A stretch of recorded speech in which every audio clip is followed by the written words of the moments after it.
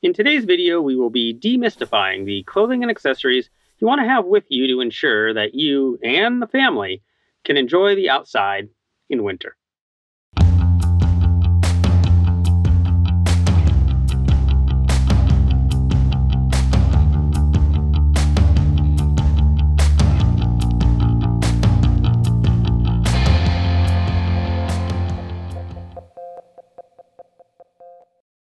So, you want to keep enjoying the backcountry and the outdoors, but you are maybe new to and a little intimidated by winter conditions.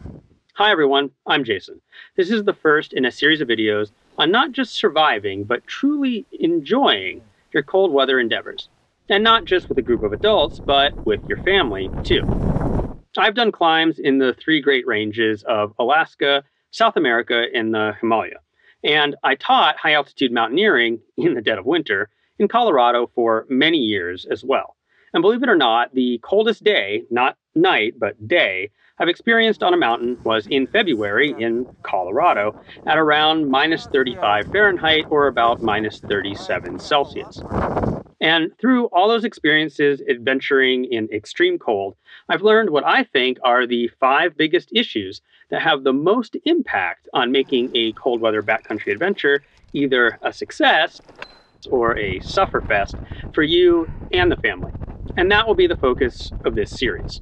Today we'll be covering clothing, and the forthcoming videos will go over good movement practices over snow and ice, on mountain practices that really impact comfort and success, the fundamentals of avalanche avoidance, and fostering resilience and high morale. As always, you can go to our website at shortguysbetaworks.com for additional information and links to gear lists, itineraries, and all of our other videos, the educational ones like this, as well as the Just for Fun Family Adventure Chronicles too. Okay, so I think issue number 1 is clothing. You just can't get away with not having pockets of air to create insulation between you and the cold environment. And there are 2 ways that this can happen through the clothing. That's through the clothing's construction itself, which creates airspace within the garment, think puffy down jacket, or through a combination of clothing layers that create air between those layers. We'll talk about how to manage winter clothing both ways, which will help you find the right gear if you can afford it, or best use multiple layers if you're on a budget. And the description below has links to the clothing items the boys and I use most frequently in winter. Our family likes to make 4 layers available for our upper and 4 layers available for our lower bodies in the wintertime. That first layer, after any underwear, is a base layer, and its main function is to wick moisture away from your skin. If you should break a sweat at any point, and we'll talk more about trying to avoid that in a later video, you don't want your skin to be glazed with sweat that will just freeze when you stop moving. So while you can buy dedicated base layers made of wool or polyester blend fabrics, you could also make do with any leggings, running tights, or athletic cut clothing. The keys are to avoid cotton because cotton holds moisture to your skin rather than pull it away, and make sure that it fits tight enough to your skin to actually A, pull that moisture, and B, leave room for you to layer above it. And all the same goes for your underwear too, frankly. Layer number 2 needs to fit loosely enough to not compress against your base layer, but not so loosely that it will get compressed when you put another layer over it. And this is the mid layer. Mid layers are usually made of some kind of fleece. This is because fleece generally breathes really well. So if you are working hard in generating moisture, that can escape through the fabric and not leave you cold and damp. Fleece will also maintain insulating properties even when wet. The downsides are that fleece can be kind of bulky and are not very compressible, but that's a problem when throwing it in a pack, and during the winter, the fleece hardly ever comes off your body.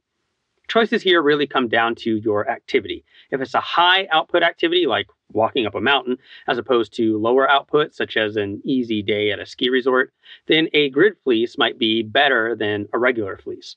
A grid fleece is typically superior in breathability. So if releasing body heat takes precedence over wind blocking comfort, then go with a grid fleece. Otherwise, a standard fleece is probably best. If you aren't going to go with the outdoor industry standard pieces of equipment, a non-cotton sweatshirt or pullover will do.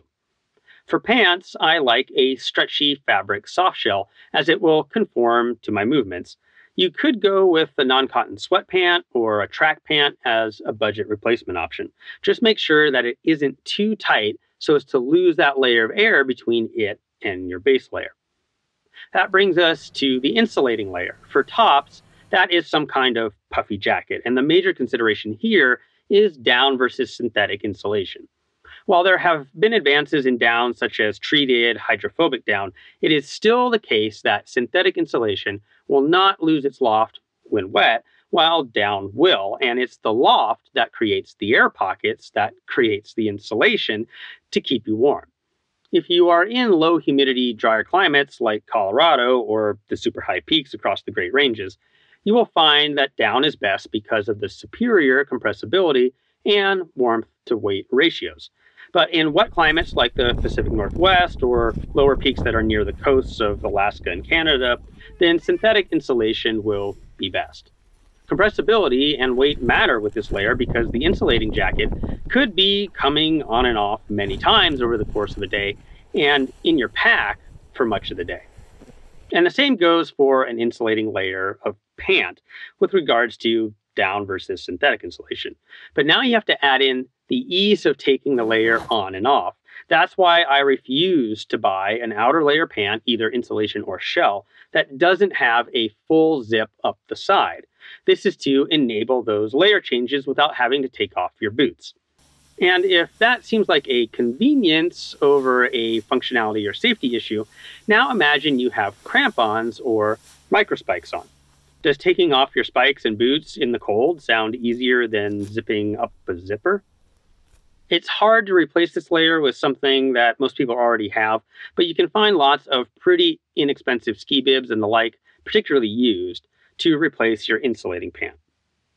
And that takes us to the fourth layer, shells. These are for inclement weather like rain, sleet, or nuking snow. These need to be fully waterproof and should have a hood. These will also be the least breathable but most wind-resistant clothing items. So they can be used to help maintain heat, not just dryness, if you get into windy environments. Since the shells aren't always on, there's a movement to save pack weight by making really minimal shells that don't, say, have pockets or other supposedly luxury features.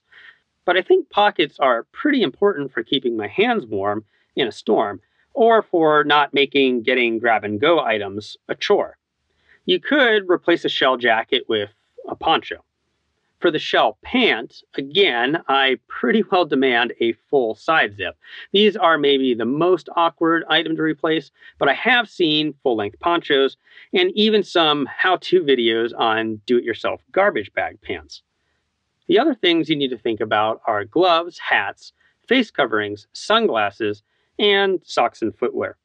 For gloves, layering up a liner glove with a waterproof mitten is generally the warmest option. Mittens keep your fingers close together without much fabric between them so that they can help heat each other. And while the liner glove reduces some of that benefit, a thin glove won't do much to reduce it, and it will add a whole lot of help when you need to take your hand out of the mitten to manipulate something, which happens a lot. If your base layer, or fleece, has a hood, then you probably don't need to bring a winter hat. But if your hood is on your insulating jacket, then because you don't have that jacket on all the time, you should probably have some kind of beanie. Sometimes your face is going to get cold too. A lot of jackets zip up to cover the mouth and nose, sending your warm expelled breath back at you to help keep your face warm, but that can also make your jacket freeze. Since almost everyone now owns a mask, you can use that as a heat exchanger. Bringing cold air in through a membrane of any sort can help warm that air up to 10 degrees before it enters your lungs. This will help reduce that cold exchange, and it also is a pretty big deal in helping reduce coughing for anyone with asthma.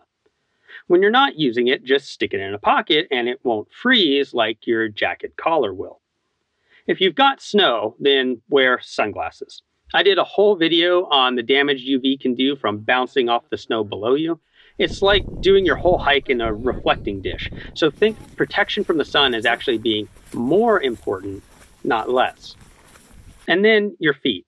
You can go fancy, like these Polar Tech socks from Lorpin, or you can go simple wool socks. I would recommend a light liner sock with a wool sock as an over, and that combination comes in many budget options too. It's the same concept as the base layer for the rest of your clothes, a moisture wicking layer followed by an insulating layer. For footwear, if you have snow, you should probably have boots. Their height will help keep the snow out of your shoes. That snow melts, making your socks wet and less insulating, so you get into the vicious cycle of cold once you get snow in your shoes. I did a review of the Kamek Snowbuster 1, an affordable kids snow boot, and there's seemingly infinite number of snow boots available for adults. I would say that a Gore-Tex lining would be a good thing if you get a lot of snow. But if you don't get a lot of snow where you are, you can actually create a temporary waterproof barrier and avoid buying a Gore-Tex boot by either buying or making a vapor barrier sock.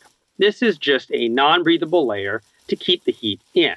A truly budget version can be made from a bread or oven bag. You wear it over your liner sock. Just make sure to gather all of the bunching so that it's up around the tops of your feet and ankle, so you don't get blisters on the bottom and sides of your foot. So that's major winter issue number 1, having the right clothing. Hopefully you now know what you need, or just maybe how to make what you need if you aren't ready to dive in with full gear purchases. Have you got any favorite do-it-yourself winter gear recipes? Let us know in the comments. Thanks for coming all the way to the end of this one, and since you got this far, you could really help me out by hitting that like button. It helps spread the channel to new audiences. And if you want more of this kind of content, please subscribe and ring that bell. See you next week as we get into the fundamentals of movement over winter ground and keep on getting more out of that big outside.